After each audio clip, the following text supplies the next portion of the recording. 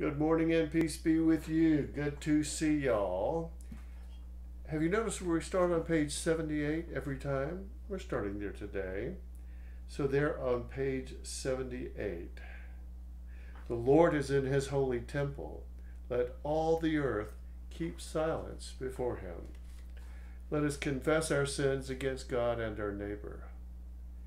Most merciful God, we confess that we have sinned against you in thought, word, and deed, by what we have done and by what we have left undone. We have not loved you with our whole heart. We have not loved our neighbors as ourselves. We are truly sorry and we humbly repent. For the sake of your Son, Jesus Christ, have mercy on us and forgive us, that we may delight in your will and walk in your ways, to the glory of your name. Amen. Almighty God, have mercy on you, forgive you all your sins through our Lord Jesus Christ, strengthen you in all goodness, and by the power of the Holy Spirit, keep you in eternal life. Amen. The Inventory and Psalter. Lord, open our lips, and our mouth shall proclaim your praise.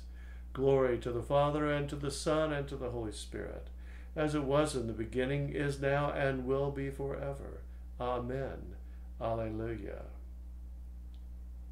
Alleluia. The Spirit of the Lord renews the face of the earth. Come, let us adore him. Alleluia. The Venite. Well, let's do the Jubilate today. The Jubilate. They're on page 82. Be joyful in the Lord, all you lands. Serve the Lord with gladness, and come before his presence with a song.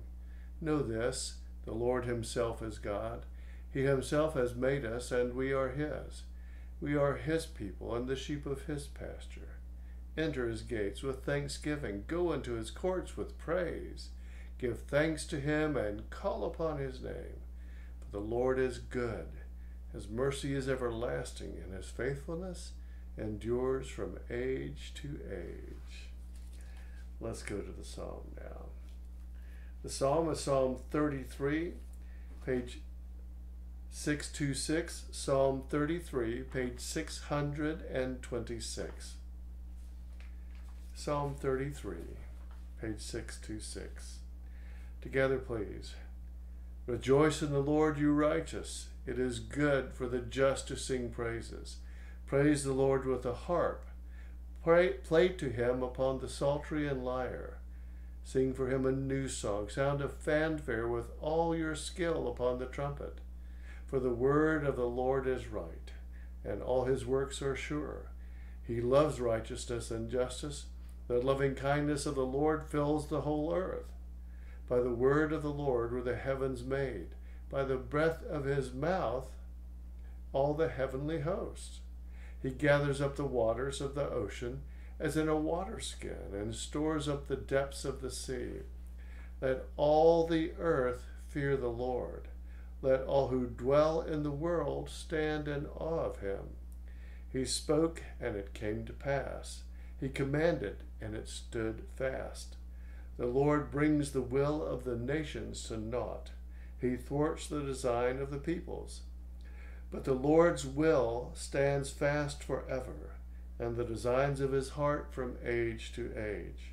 Happy is the nation whose God is the Lord.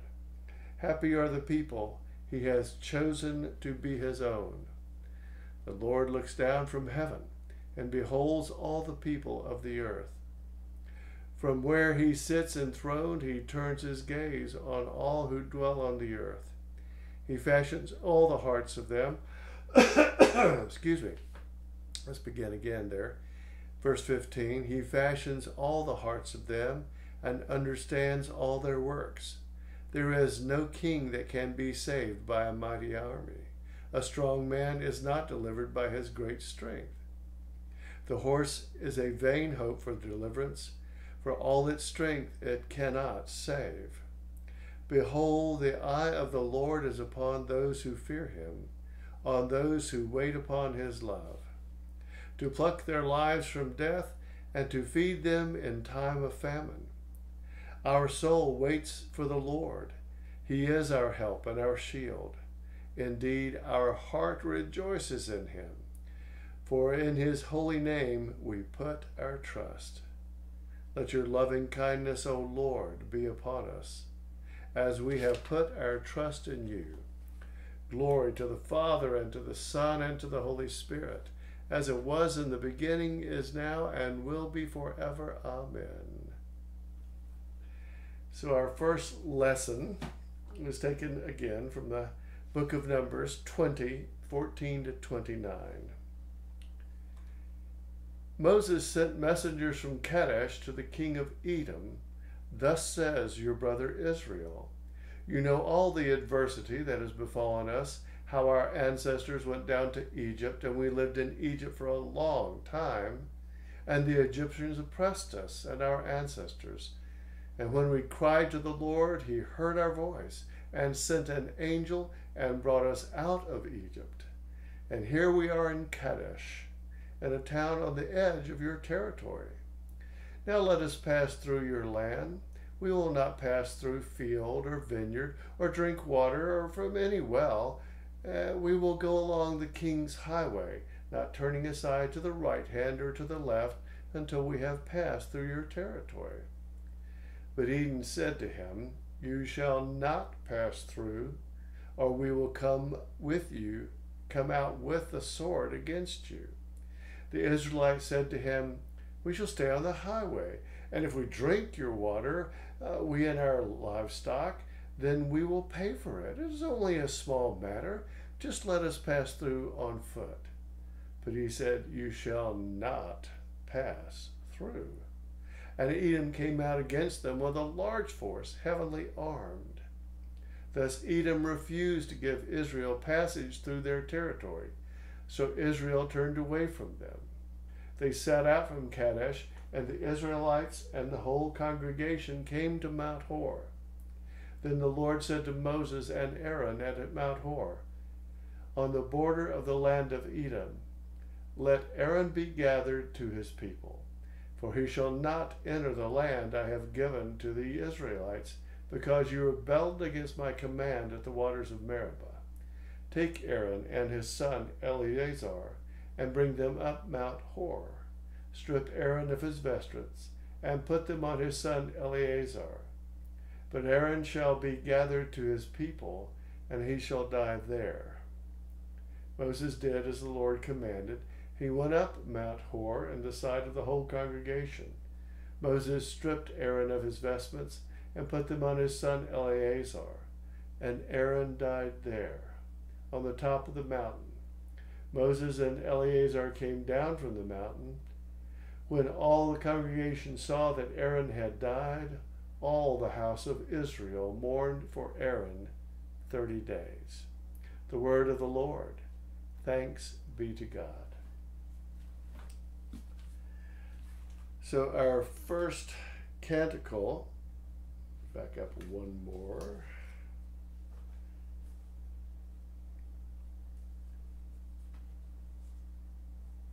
Our first canticle is canticle number 1. We have to back up to the left to page 47. Canticle number 1, page 47. Are you finding it? Canticle number 1, page 47. Let's begin. O all ye works of the Lord, bless ye the Lord. Praise him and magnify him forever. O ye angels of the Lord, bless ye the Lord. Praise him and magnify him forever. O ye heavens, bless the Lord. O ye waters that be above the firmament, bless ye the Lord. O all ye powers of the Lord, bless ye the Lord. Praise him and magnify him forever. O ye sun and moon, bless ye the Lord. O ye stars of heaven, bless ye the Lord. O ye showers and dew, bless ye the Lord. Praise him and magnify him forever. O ye winds of God, bless ye the Lord. O ye fire and heat, bless ye the Lord. O ye winter and summer, bless ye the Lord. Praise him and magnify him forever. O ye dews and frost, bless ye the Lord. O ye frost and cold, bless ye the Lord. O ye ice and snow, bless ye the Lord. Praise him and magnify him forever. O ye nights and days, bless ye the Lord. O ye light and darkness, bless ye the Lord. O ye lightnings and clouds, bless ye the Lord. Praise him and highly exalt him forever. O let the earth bless the Lord. O ye mountains and hills, bless the Lord. All ye green things upon the earth, bless ye the Lord. Praise him and magnify him forever. O ye wells, bless ye the Lord. O ye seas and floods, bless ye the Lord. O ye whales and all that move in the waters, bless ye the Lord. Praise him and magnify him forever. O all ye fowls of the air, bless ye the Lord. O all ye beasts and cattle, bless ye the Lord. O ye children of men, bless ye the Lord. Praise him and magnify him forever. O ye people of God, bless ye the Lord. O ye priests of the Lord, bless ye the Lord. O ye servants of the Lord, bless ye the Lord. Praise him and magnify him forever. O ye spirits and souls of the righteous, bless ye the Lord. O ye holy and humble men of heart, bless ye the Lord. Let us bless the Father, Son, and the Holy Spirit. Praise him and magnify him forever.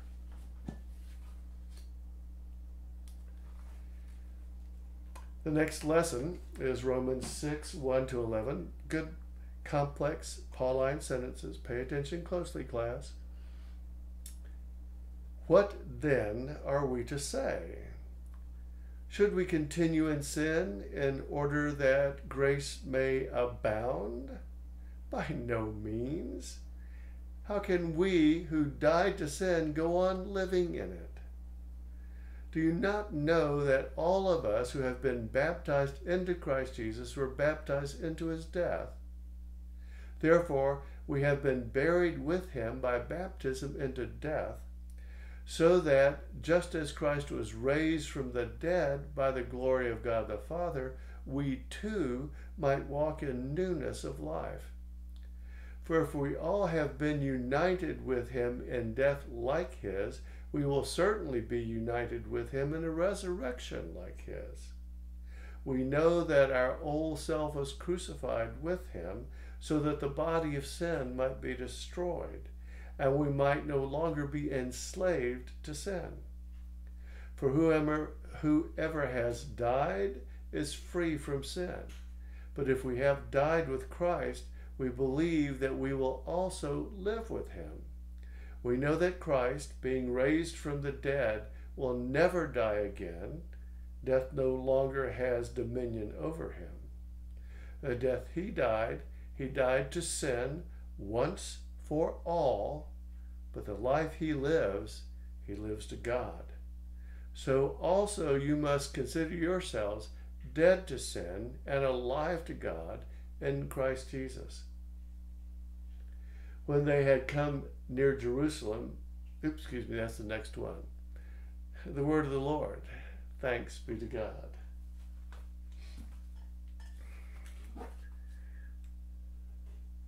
So let's turn to Canticle 19 on page 94. Canticle 19, page 94. The Song of the Redeemed. There on page 94, Canticle 19. O the ruler of the universe, Lord God, great deeds are they that you have done, surpassing human understanding. Your ways are way of righteousness and truth, O King of all the ages. Who can fail to do homage, Lord, and sing the praises of your name? For you only are the Holy One. All the nations will draw near and fall down before you, because you are just, and because your just and holy works have been revealed. Glory to the Father, and to the Son, and to the Holy Spirit, as it was in the beginning, is now, and will be forever. Amen. So now let's turn to the last reading,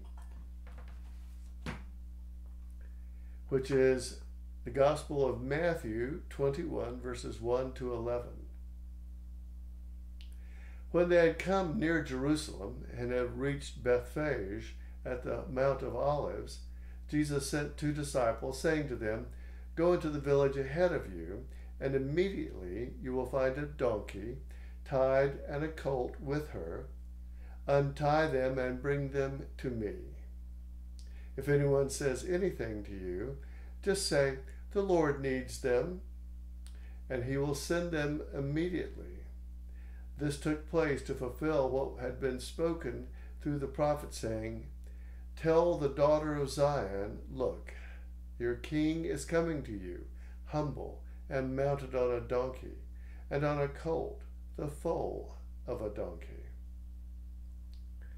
The disciples went and did as Jesus had directed them. They brought the donkey and the colt and put their cloaks on them, and he sat on them. A very large crowd spread their cloaks on the ground, and others cut branches from the trees and spread them on the road. The crowds went ahead of him, and the crowds that went ahead of him, I'm confused on this last line. The crowds that went ahead of him and that followed were shouting, "Hosanna to the Son of David! Blessed is the one who comes in the name of the Lord! Hosanna in the highest heaven!" When he entered Jerusalem, the whole city was in turmoil, asking, "Who is this?" The crowds were saying, "This is the prophet Jesus from Nazareth in Galilee." The word of the Lord. Thanks be to God.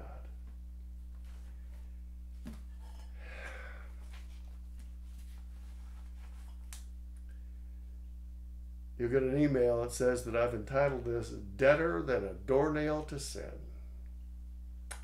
St. Paul says that not only are we no longer a slave to sin, but we are dead to sin. Dead to sin.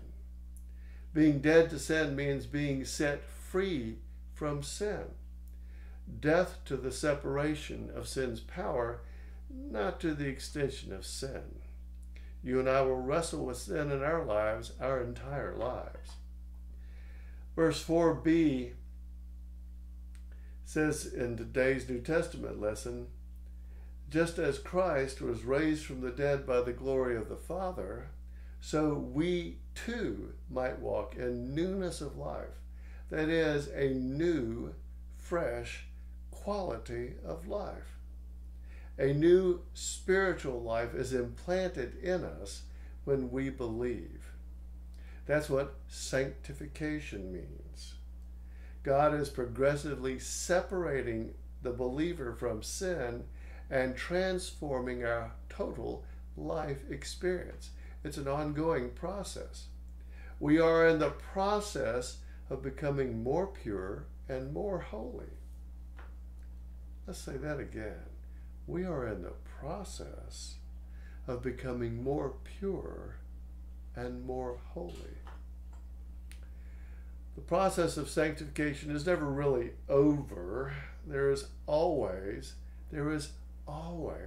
more and more and more of God for us.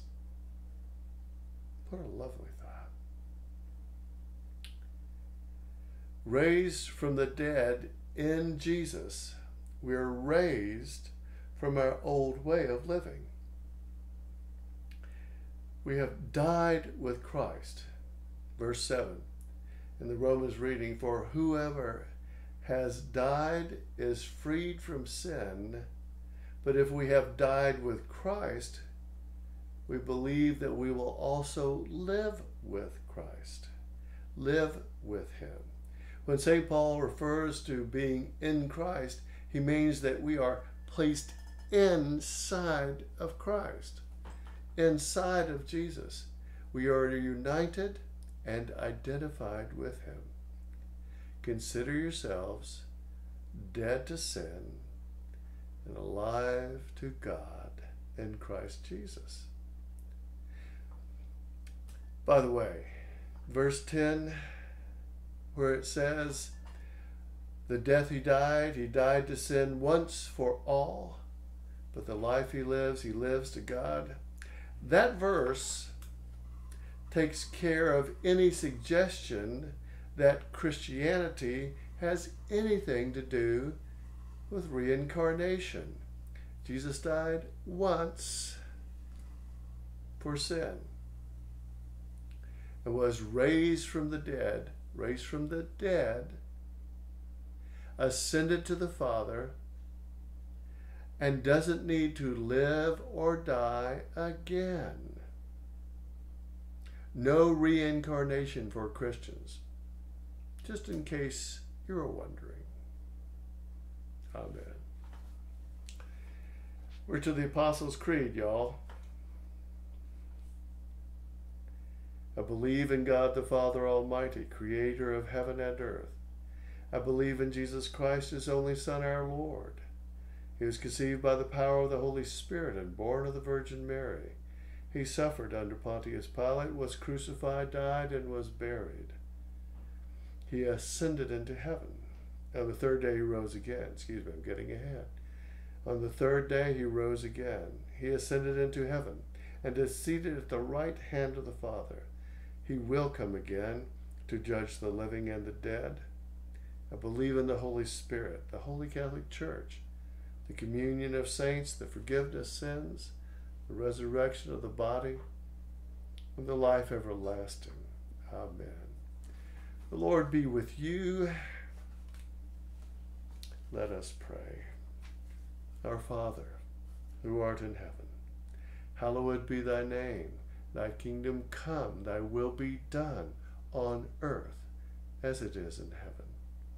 Give us this day our daily bread, and forgive us our trespasses, as we forgive those who trespass against us. Lead us not into temptation, but deliver us from evil.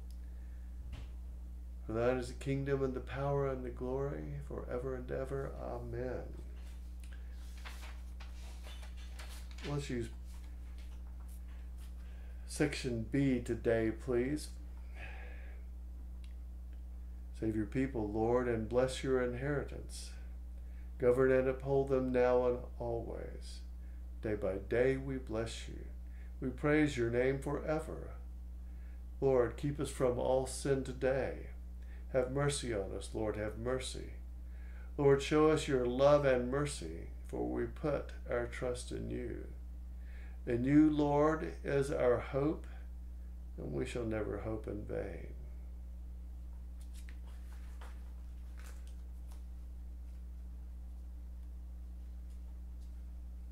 Finding my place here, y'all. This is the last day to use the proper 7 collect. Let us pray. O Lord, you have made us, O Lord, make us have perpetual love and reverence for your holy name. For you never fail to help and govern those whom you have set upon the sure foundation of your loving kindness, through Jesus Christ our Lord, who lives and reigns with you and the Holy Spirit, one God, forever and ever. Amen.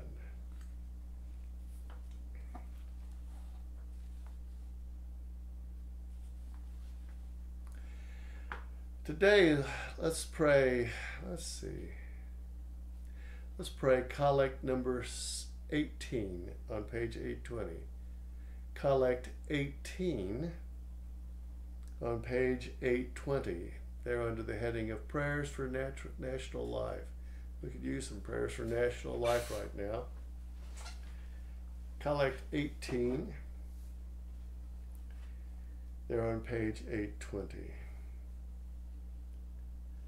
Almighty God, who hast given us the good land for our heritage, we humbly beseech thee that we may always prove ourselves a people mindful of thy favor and glad to do thy will. Bless our land with honorable industry, sound learning, and pure manners. Save us from violence, discord, and confusion, from pride and arrogance, and from every evil way. Defend our liberties and fashion into one united people the multitudes brought hither, out of many kindreds and tongues.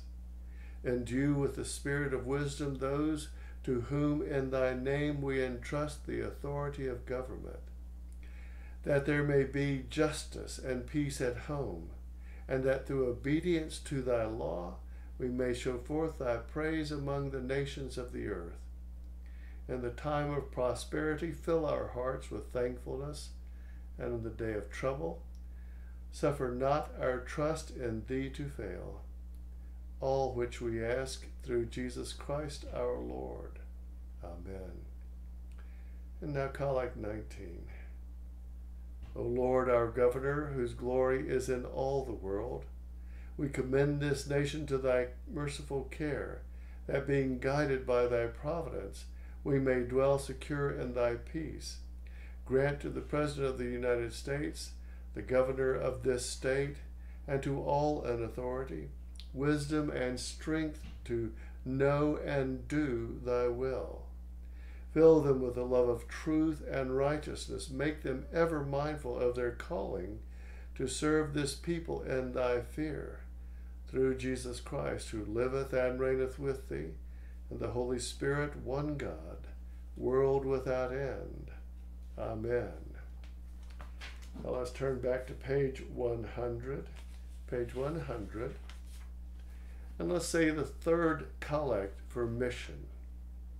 They're on the top of page 101. Page 101. Lord Jesus Christ, you stretched out your arms of love on the hardwood of the cross, that everyone might come within the reach of your saving embrace. So clothe us in your spirit, that we, reaching forth our hands in love, may bring those who do not know you to the knowledge and love of you, for the honor of your name, through Jesus Christ our Lord. Amen. You know, it's on my heart to pray for our children. In fact, how about you join me? Page 829, if you want to join me. Page 829, let's pray collects 46 and 47. Page 829, college 46 and 47. Almighty God, Heavenly Father, you have blessed us with the joy and care of children. Give us calm strength and patient wisdom as we bring them up, that we may teach them to love whatever is just and true and good, following the example of our Savior, Jesus Christ. Amen. This Collect 47, Miss Judy and I just finished teaching 6th grade Christian education. We taught a total of 6 years. We have a new staffer coming.